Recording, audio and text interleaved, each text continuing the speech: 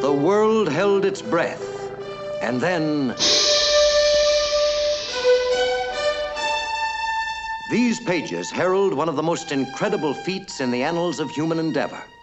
The dramatic triumph of mind, body, and spirit against all odds, of Charles Lindbergh and the spirit of St. Louis.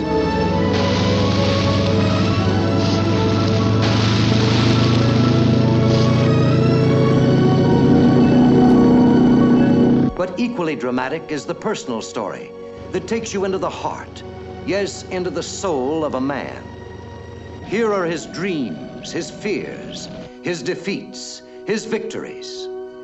Here, too, are people, each important, vitally important to this story of a man who kept a rendezvous with the destiny of the world.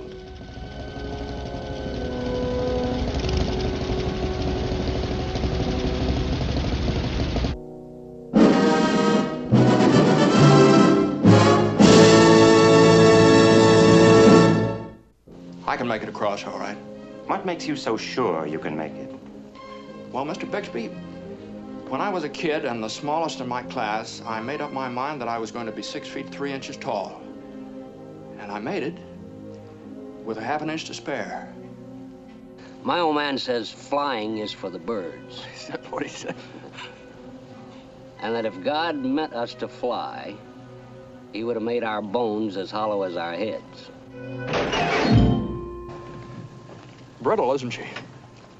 These papers say you're assigned here. Okay, but I will not tolerate that filthy crate of yours at this here field. Well, she's really a very fine little machine, sir. She flies like a dream and never let me down. Get her out of here. Yes, sir.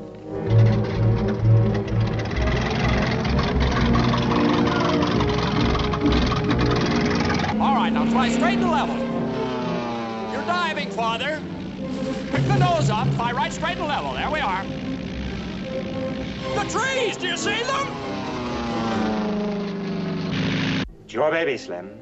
You make the decisions. All we're trying to do is... All you're trying to do is give me an easy out. Well, thank you just the same. It just doesn't look as if it can be done. Maybe planes aren't up to it. Not yet, anyway. In 10 years, perhaps, but not now. But it's got to be tried now, over and over again, until it is done. Can't you understand that?